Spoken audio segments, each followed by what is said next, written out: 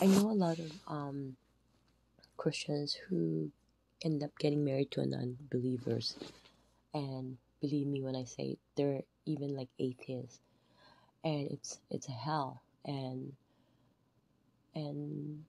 it's better not to marry because you're already sinning. It's more big impact on your sin if you end up marrying that person.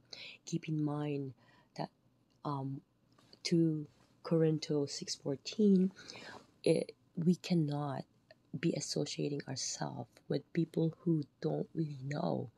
If they're not Christian, they don't know anything about what's um facts, what's you know, what's the manual book about the manual book, how to how to the how to of life, right? You're not gonna want to experience this with you. They're not gonna go through the journey with you if this person is not believing in God or is not willing to believe in God, even for the fact that you could be an instrument for Him, right?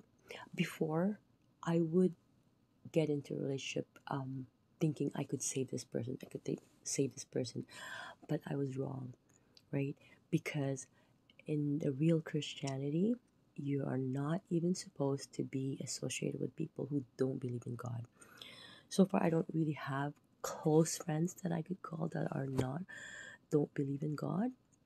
I mean, I have friends that I see once in a while, but they believe in God, and you know, and that's something.